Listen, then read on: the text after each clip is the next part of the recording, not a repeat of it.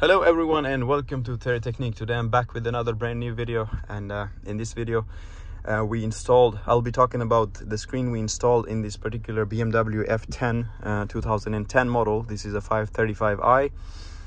This is an Android screen that we replaced it with its original screen. So I'll be talking about very quickly about the functions and what it offers you, and is it worth replacing or not. First of all, this is an Android, latest Android 13 and the latest theme as well. If you can see, this is the theme of the colors and everything. It's from the latest BMWs, the G80s, G20s, or the new M3s. Very beautiful screen. This is a 10.25 inch. We also have the other screen that is 12.3 inch or the 10.25 inches that sticks out like in the newer BMWs, like the G30s, 5 Series G30s from the year model 2018 and upwards up to 2024. So we have all type of screens for all type of BMWs. This comes with a built-in Apple CarPlay, Android Auto, and all the function that is needed. This car came with the original backup camera as well, we connected the same original backup camera with this car. And how it works is, as soon as I put the car in the reverse, the back camera will come up. It will show the sensors here, the lines, and the steering. Once I steer, it shows me the left and right. I can also, as soon as I put it in the neutral, and when I start driving, the screen, this goes away. I can show it right now. So if I put it in the gear, handbrake down, and if I move the car forward, right now it's in the original menu, but for instance, if I drive forward a little bit, and it will go away. I can back up the car so I can show you guys more functions to it.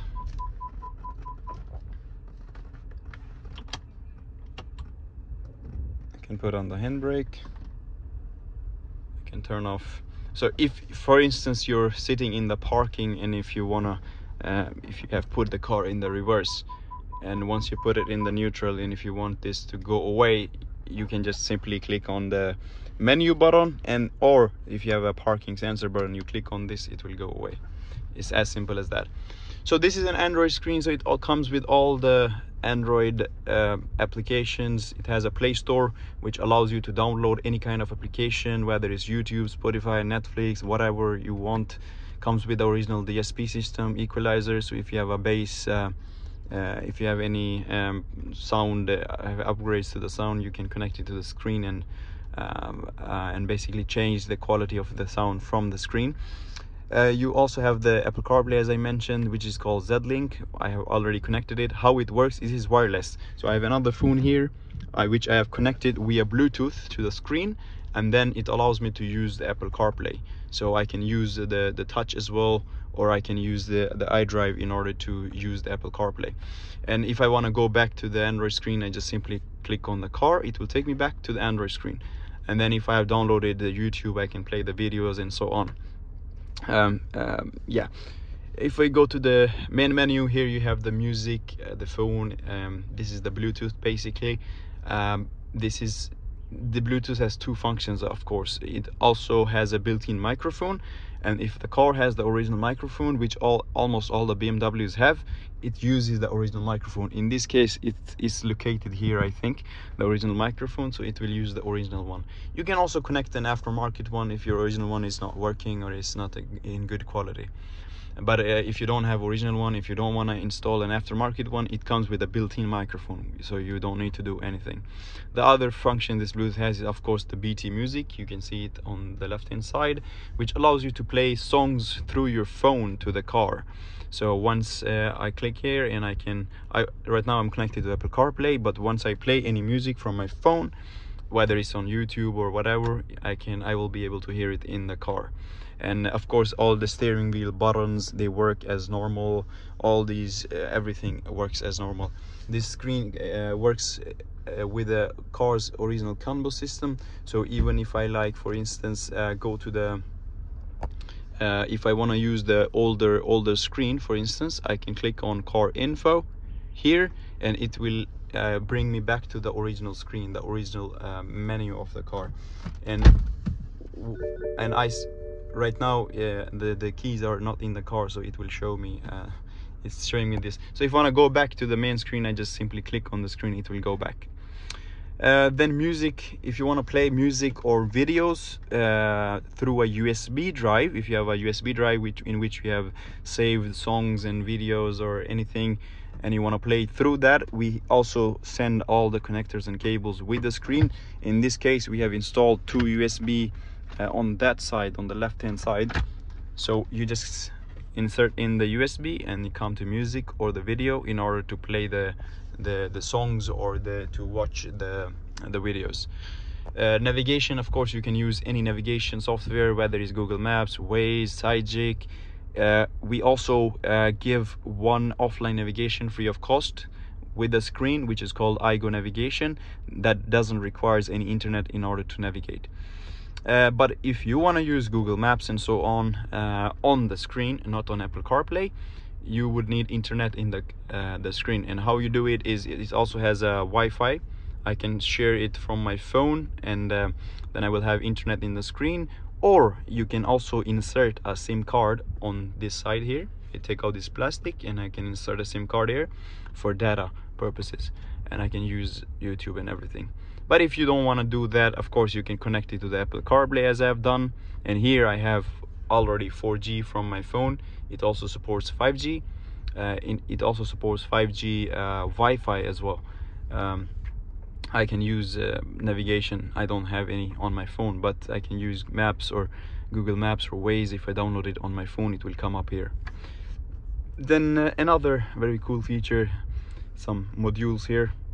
You can change the theme and stuff. The red one, if you have a M package car. You can go to telephone, of course, dashboard. This shows me the speed and the rev meter, but this is taken from the G20 or no, sorry, the G80 and F80, the new BMWs, the LCI models. So it works perfectly fine. It even shows me how much fuel I have left, 50 liter. In the original car, it doesn't show me, it just shows me the needle. Here it shows me exactly how many liters I have left. Shows me which door is open, so I can close this door. This one is open. All right, yeah. Shows me the handbrake and some other stuff. And if I rev the car, for instance, you see here, I don't want to rev it too much, it's not my personal car. It's very snappy and works perfectly with the cluster.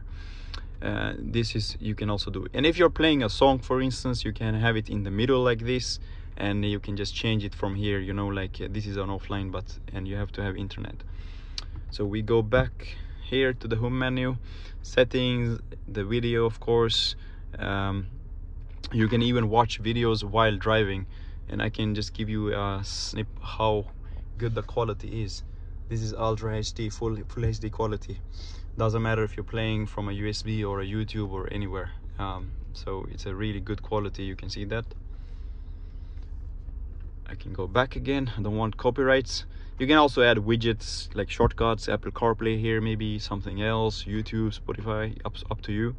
So this is basically it. This is the screen we have, and even though if your car doesn't have an original backup camera, you can connect basically any camera with this original camera from the factory if the car has it, or an aftermarket backup camera, front parking camera, front monitoring camera, which is called DVR, which you can install it here, connect it with the screen through the USB, and then it will save all the videos on the screen.